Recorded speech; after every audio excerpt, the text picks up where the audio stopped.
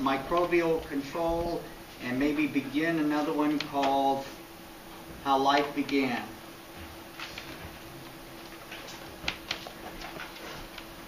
Because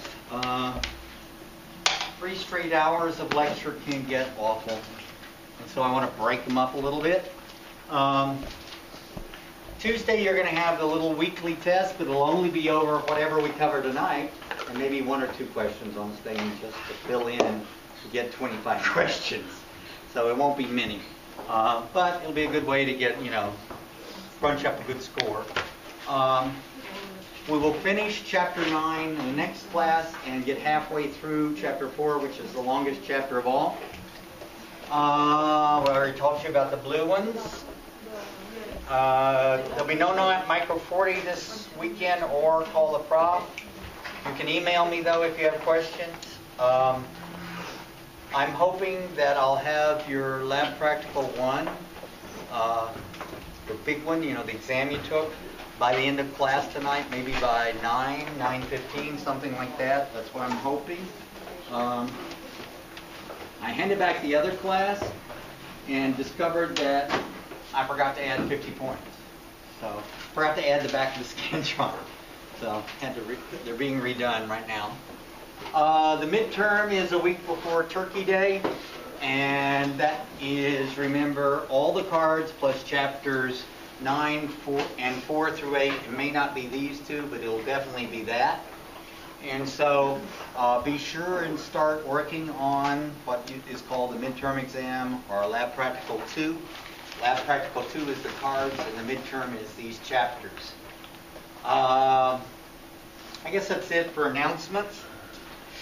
I am having kind of a meltdown. I'm sure you're aware that we have absolutely no help.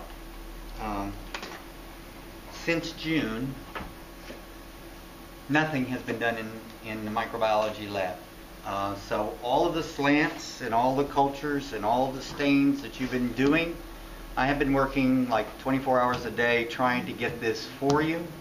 We're supposed to have a technician. He has not lifted a finger except to fix 9 microscopes since June. So as a result, I'm having a near meltdown, and I'm much, normally I have your papers within 7 days of grading. You can ask my other classes. I'm behind. I may be even more bitchy than usual, and I don't know how I'm going to hold it together. Really, if you want to know the truth. The autoclave supposedly stopped working sometime between June and sometime between July and September the 1st, but it was not reported. So if it wasn't reported, then I couldn't do what it was to fix it. And I didn't know it until the 3 days before class started that it was broken. Well, we can't do anything without the autoclave.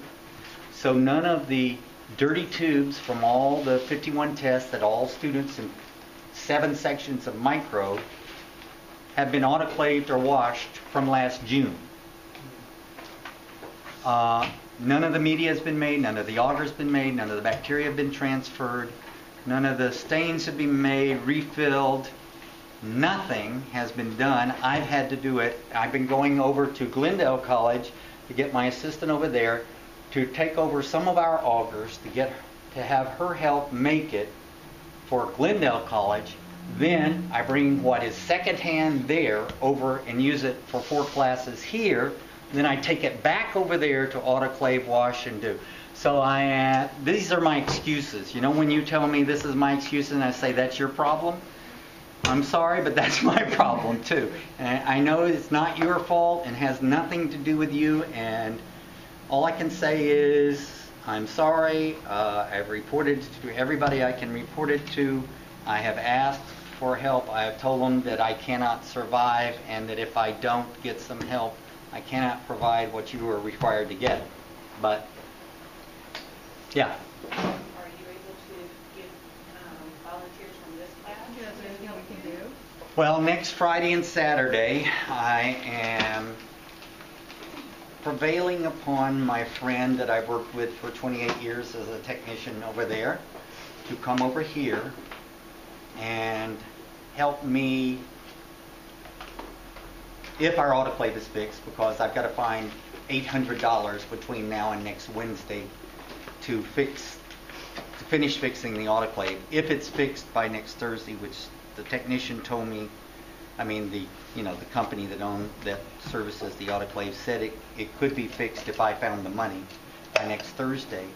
Then she's going to come over, and I'm going to ask some Micro 40 students, as many as they can, to come in and help me wash test tubes and help me make media next Friday and Saturday. And so I may, if things fall together, actually be putting an announcement and asking in class, if you're registered in Micro 40 and you want to get double time, come and help me between 8 and 6 p.m. on these days. So yes, I will ask.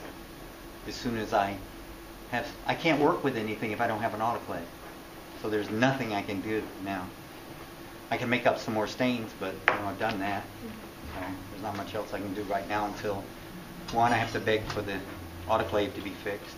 And I told the guy to go ahead and fix it anyway, and I would find money on the street or something, if this college doesn't pay for it.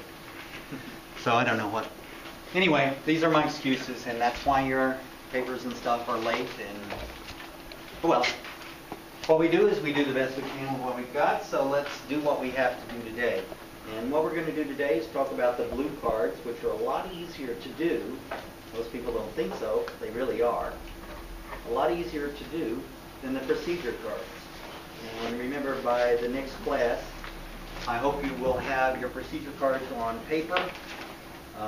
If you want to know how many and where they are, if you'll just go to Lab Manual Flashcard,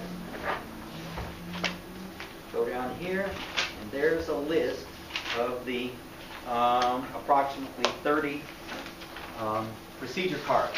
If you're looking through this list and you don't have a clue about one of them, just put a title on that page and leave it blank, and when we go over in class, we'll fill it in. But don't leave all of them blank, because you can't write that fast.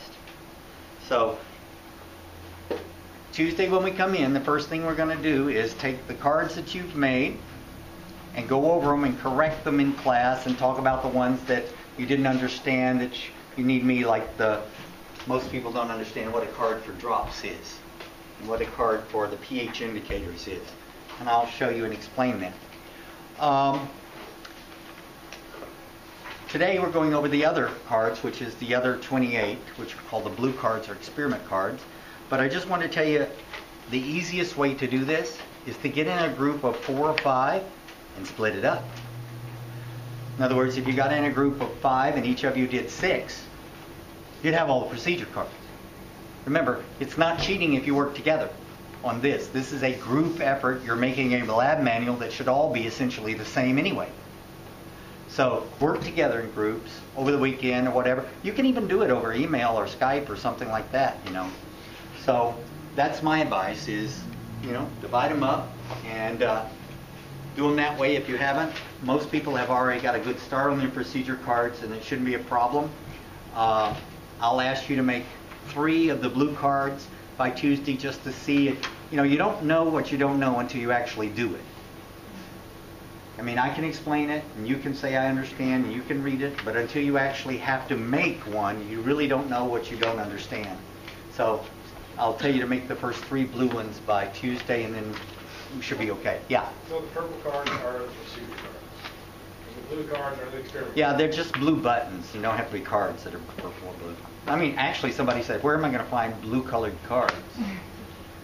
And I understood that I keep saying that, but that's not what I really mean. Tell her at the art supply. Yeah, what now? At the art supply. Oh, actually, yes, you can. But remember, on paper, you don't have to have them on cards Tuesday, just on paper, so you have something to correct, take home, complete, and then glue on the cards. Yeah. Now, you have some of the procedures there in purple and other in black. Is there a reason for that? I think, this? Yeah. Oh, no. That was just to keep it from looking too incredibly people wouldn't pay attention to it. I don't think there's a reason for it. Okay. I'm an idiot. All right. So, anyway, let's do the blue cards. They're actually, I don't know, maybe it's twisted, but I think they're fun. Maybe it's the OCD. All right, so let's talk about the blue cards. These are called the experiment cards. They're the blue buttons. And they are extremely easy to do. They're also extremely easy to memorize. Remember, we've got to memorize these. Now, remember how we made that wonderful little chart that almost everybody but 2 people in here did for the back of their Scantron for the photos? Why didn't you call those 2 people? Never mind. Anyway, there's some people that just put random letters and put things after it. They didn't make the little grid, but never mind. I'm not being bitchy. There's a little format that makes this easier. So here's the little format. First of all, there is a whole bunch of titles for each one of these experiments. That was so nice of somebody. And they didn't even give me their last name, so I can't be like, who is it? You? It was you? Remember that face. I'm seeing an A. No. So sweet. I'm not easily bought. It usually takes at least 3. So anyway, each card has several titles, and I don't care, remember, how you put them together, but if it was me, I would not use them as flashcards with the title on the back and this information on the front. I would actually have them in a flip folder like this, maybe have the title up here and the procedure with the picture down here in big font, so you can lay it open like that, because this is to be a lab manual that you fold open on one page and you can follow directions as simple as possible without having to go in small font. Okay? But, like I said, you can do it any way you want to. You can be your own designer. I don't care. I do ask, of course, that the first card have your name, your last name, first name, blah, blah, ID number, class, fall 2011, and that you either have them all alphabetized or you have an index card. Does everybody understand that?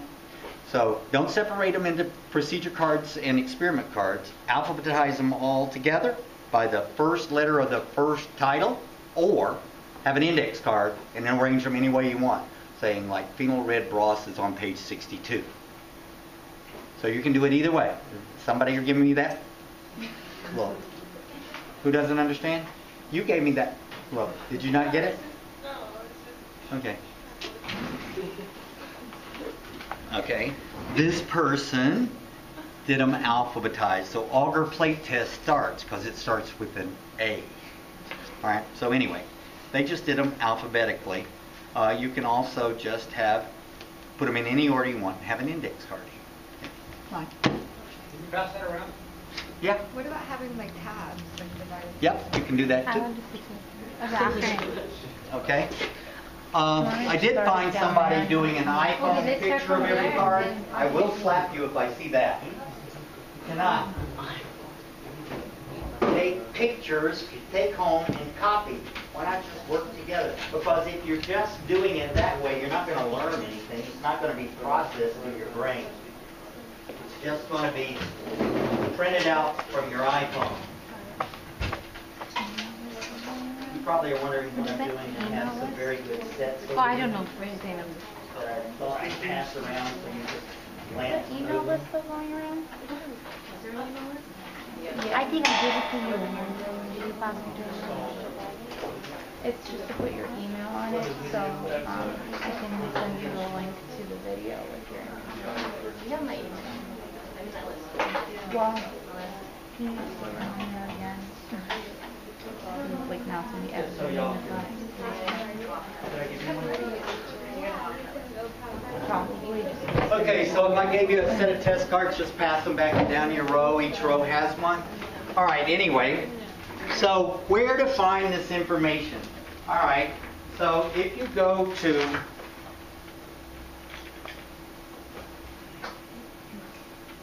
the website and you click on Unknown Test, what you're going to see is this. Come on, baby. There you come.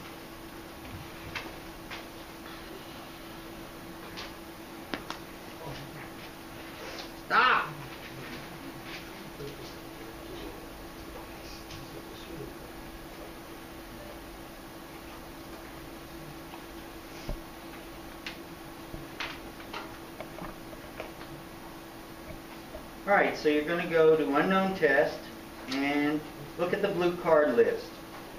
You'll notice that phenyl red sorbitol broth, carbohydrate fermentation broth, phenyl red mannitol broth, phenyl red lactose broth, anything that says phenyl red carbohydrate all leads to the same page.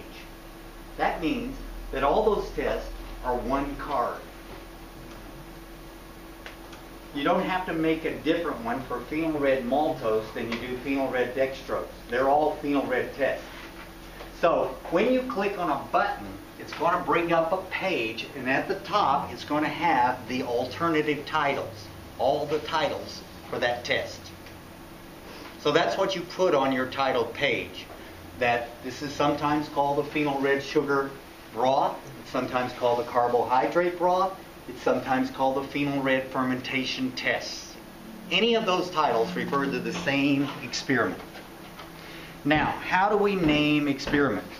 Listen, I see people picking their nose, stuff like that. Got that look. I'm here, but I'm not here.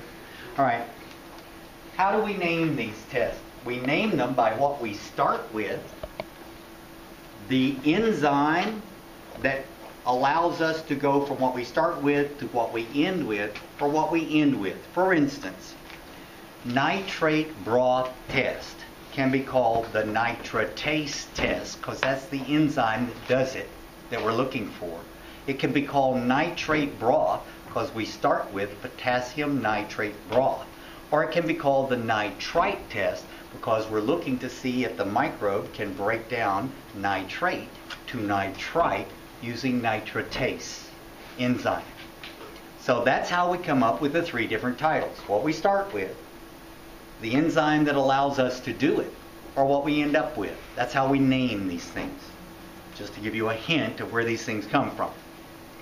Alright, so where do you get the title? At the top of the website page.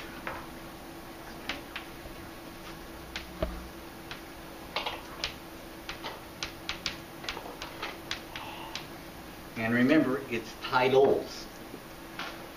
Alright, the next thing on every page, if you look at it on the blue button,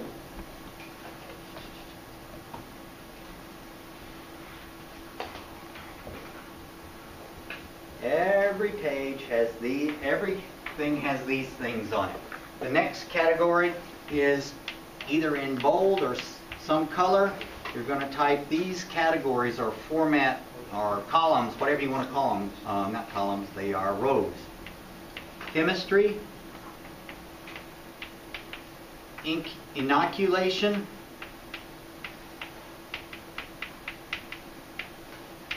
incubation,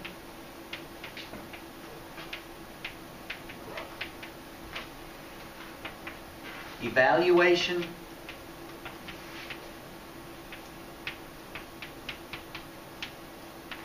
cautions and comments.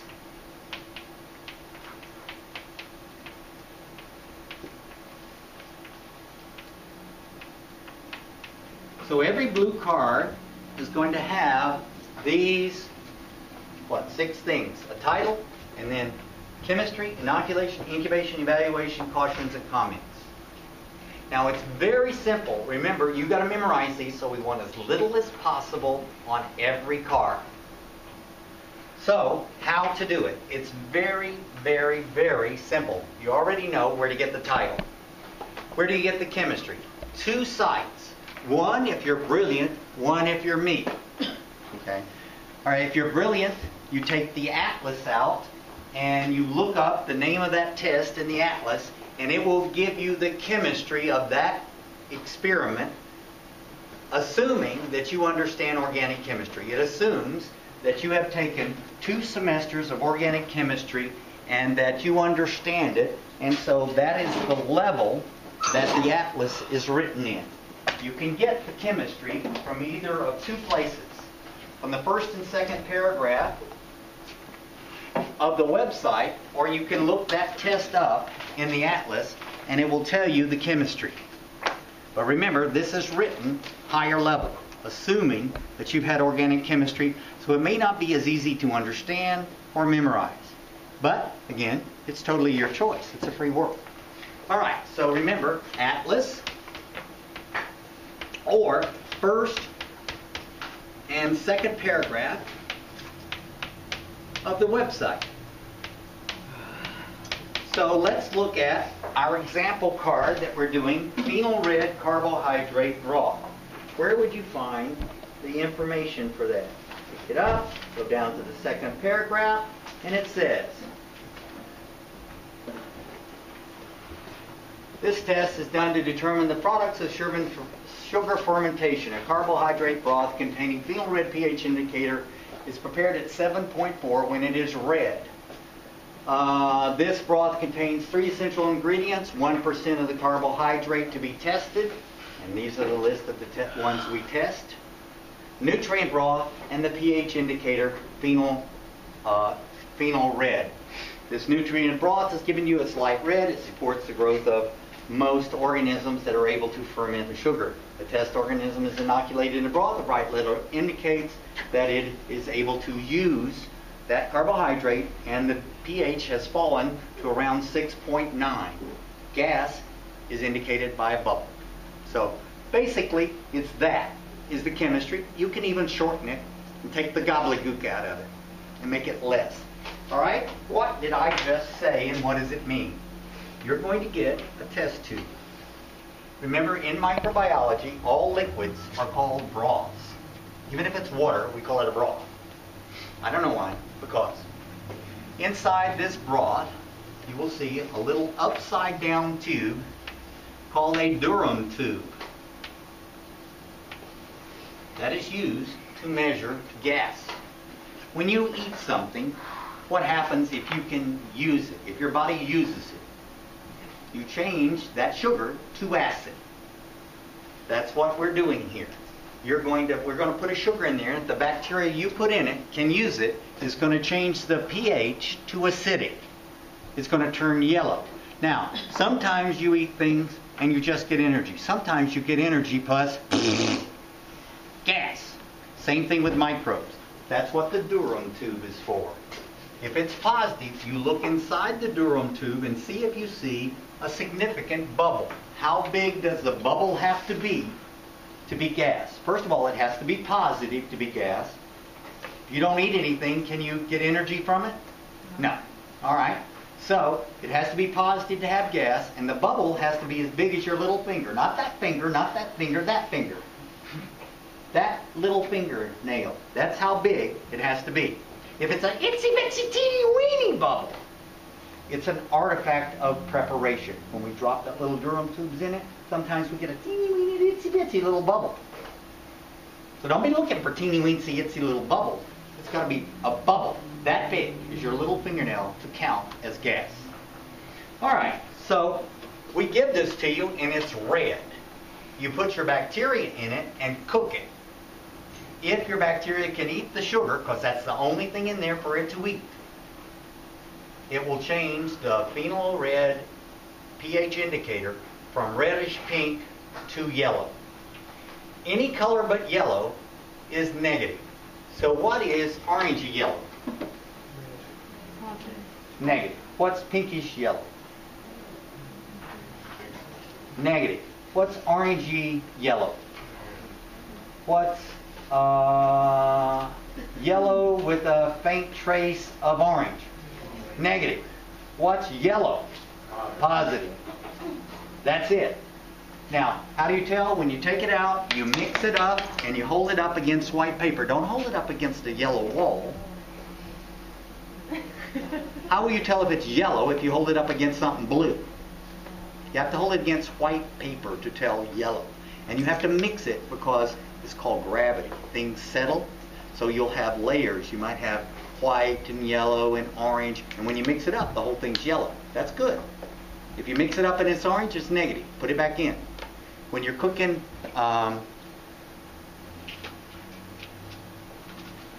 when you're cooking a cake, and you take it out early and the center is still soft, what do? Stick it back in the oven. Same thing here. If it's not positive, you put it back in until it's been 7 days. But we'll talk about that. So this is the phenol red. How many do we do? Mostly in every class we do 1, 2, 3, 4, 5, 6, 7. Sometimes we do 7 different phenol red tubes. So there's going to be 7 red baskets. And what are they going to look like? They're going to look like that. That's phenol red. And if they're positive, it'll look like that. This is phenol red pH indicator. It just changes the color when the acid is produced. So if it's positive, then you look to see if it's got a bubble. That's it. It's really easy. So anyone not understand what's going on? All right, so there. Sorry, I'm allergic to chalk. All right, inoculation means how do you get the bacteria? Remember, the purpose of your whole lab is to learn how to handle bacteria, grow bacteria, stain bacteria, and run 51 tests to identify a bacteria that I hand you. I will hand you a tube just like you got for the lab practical with a number on it. Your job is to first do those stains on it, write down the information, then grow it up in a large amount, then run all 51 tests. Collect the data, follow a dichotomous key, get the name of the scientific name of the bacteria, write a paper. So that's the whole purpose of the rest of the lab. So anyway, how do you get the unknown that I give you into the various 51 tests? That's called inoculation. And there are only 5 ways. Isn't that nice? So you have approximately 58 cards, and there are only 5 ways to do the inoculation. So is that easy to learn? Can you learn 5 things? Which is easier, 5 or 58? 5. That's why I teach it this way. Okay, so all you have to do is look at the title to decide how to inoculate it. If in the title it says broth, then you inoculate it loop dip. Heat and cool a loop, scoop up a little tiny bacteria on it, and dip it. That's it. How people in the other class said, so you scoop up that whole loop full of bacteria, and then you jam it in there and you bang it around until you knock that off. No, it's microbiology. You dip it 1/4 of an inch deep with as little as you can get on there, like you were making a stain. And it is inoculated. Dip. Not all the way down to the bottom, not halfway deep, just dip. 1/4 of an inch. Boom, you're done. So, how would you inoculate nitrate broth? Just this dip is okay. Loop dip. Loop dip. Yeah. Okay, how would you inoculate Vogt's Proskauer broth? Oh my God, she's smart. How would you inoculate methyl red broth? Oh my God, how about you? How would you inoculate phenol red lactose broth? Oh my God, everybody's already got it. Do you need to take a break now? Just see? I'll wait till you do. Okay, I've got 30 minutes. Okay. I'm going to leave it at 10, so I'll come back. Okay, I'll rush. All right, so the next one is slant. Does anybody not know what a slant is? Because we've been using them every day. All right, what does a slant look like? It's a test tube with a great big long slant in it of agar. We pour the agar in there and we lay it over at an angle, and it makes this long slant, which gives us a large area, sterile area, to grow more bacteria. So how do you inoculate a slant? Loop, zigzag. This is not a paper you buy at 7-Eleven to smoke. Okay? This, when you want to make a lot of something, you go a straight line or do you zigzag? That's right. Which is longer, a straight line or a zigzag? A zigzag. You pull it out this long. You squish it up, it's that. A straight line's just that. So if we want to grow a lot of something, we take our loop with as little as we can get on it. Just like we've been doing everything. It's microbiology. You stick it in there and you go, oops, let's use green. It's pretty. What's the purpose of this? To grow as much bacteria under sterile conditions in this tiny little sterile area as we can, so that we can perform 51 tests with it. Use it to scoop out and inoculate all the tests. Duh! So, how would I inoculate peptone iron slant? Loop zigzag. Wow. All right, next. The next kind of media that we hand you, is called a slant deep. Now, a slant deep is a shallow slant plus a deep. A deep, in microbiology, is agar poured flat into a tube. So if you combine a slant and a deep, what do you get? A slant deep. Oh my God. Now, all you have to do to inoculate a deep is take your needle. You thought that was something without a wire. That thing in your drawer that doesn't have a loop on the end of it is called a needle. It actually is an implement we use.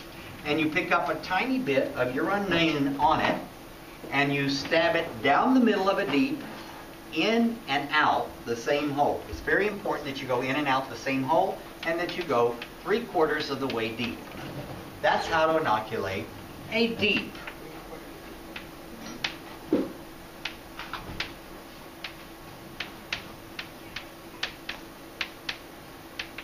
So, how do you inoculate a peptone iron slant deep? Needle and stuff. Okay. How do you inoculate a triple sugar iron deep? Needle stab. All right. So now, the next one we have is combining a slant and a deep. Now, what do you think we would do? We would do a needle stab plus a zigzag, loop zigzag. It's inoculated 2 different ways. Why? Because some bacteria grow with oxygen and some grow without it. So those with are tested on the slant, and those that are anaerobic are tested by the deep. That's why it's called a slant deep. It's a combination of a slant plus a deep. So how do we inoculate these? We inoculate them loop zigzag, loop zigzag, plus needle stab. Doesn't matter which one you do first. Both. Okay, that's 4 of the 5 ways we inoculate. Does there anyone not understand slant deep? So Clear's iron, slant deep. You. How do we inoculate it? Needle stab, loop zigzag. Okay. Simmons citrate slant deep. Right. So everybody's got slant deeps. All right. The last one is plate deeps. A plate deep is you get the agar. Like I said, all deeps are just agar, solid, flat line in a tube. But this one's to make a plate with. So what you do is you melt, pour, and cool a plate. Then you loop, line, share it. What does that mean? You take the plate that you poured the agar into, you take your loop and you make a 1-inch line. Your lab partner takes their loop and puts their unknown on a 1-inch line as far apart as possible. Loop, line, shared. So anything like spirit blue agar plate deep. Loop, line, shared. Melt, pour, cool, plate, then loop, line, shared. Oh. See? So if it's got the word plate in it, you've got to melt it, cool it, melt it, pour it, cool it, and then loop, line, share it. Okay? How do you melt it? You stick it in boiling water until it turns clear. Then you pour it. And we'll learn how to do that. The day after the midterm, we'll pour our plates. Okay, so anyone not know how to inoculate? The 5 ways we inoculate. That is, all the media will always be given to you in one of these names. Motility gel stab. Lady back in the pink. Motility gel stab. How do you inoculate it?